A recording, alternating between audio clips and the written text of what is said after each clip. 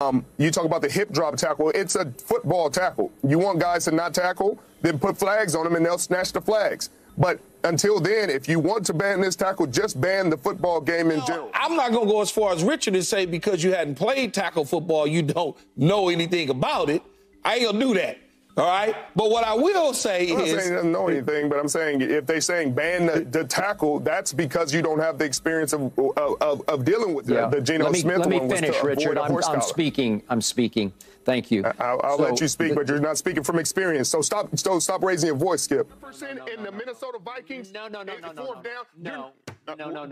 What, Skip? No. If you have a true big game quarterback, he's just going to get the ball. That's the problem. It's the problem. He is always the problem. He's been 8 years. No, hell no. Stop it. So it's looking like Richard Sherman and Skip Bayless had got into a quick little spat on Undisputed, man. And a lot of people was like, see, it was only a matter of time before this happened.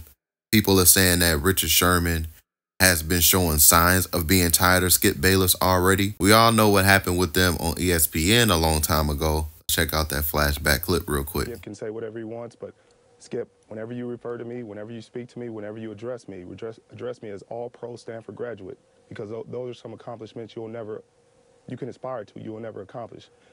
You have never accomplished anything. So that's the old clip of Richard Sherman and Skip Bayless getting into it on First Take. It kind of just happened again on Undisputed, and I would like to highlight that clip for you guys, and then I'll be right back with some commentary. Here's a video. Seattle, not too long, it was back in week 4, and he went crazy about the Giants because they hip dropped him, and he said by the grace of God, he survived the hip drop, and now we see Jordan Travis. The problem is... What's crazy is the Geno Smith one was to avoid a horse collar. Let me finish, Richard. I'm speaking. Thank you. I'll let you speak, but you're not speaking from experience. So stop raising your voice, Skip. Okay. Talk to me, Skip. All right. Are you going to let me speak or not?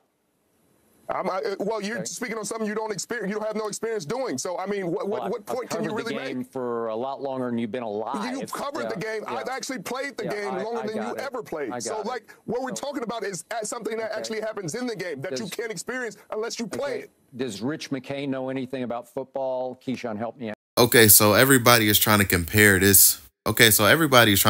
Situation with Skip Bayless and Shannon Sharp. Blah, blah. You gonna let me talk? Call something into question. I'm jealous. No, Skip, I did what I did. I never said you were jealous of Baker Mayfield. Skip, I did what I did. You make it seem like I was a bum. I'm in the effing Hall of Fame. Okay, I got 3 Super Bowls. So what? He's way better than you were. Stuff like this is gonna happen, especially with Skip Bayless. He gets into it with all of his co-hosts at some point.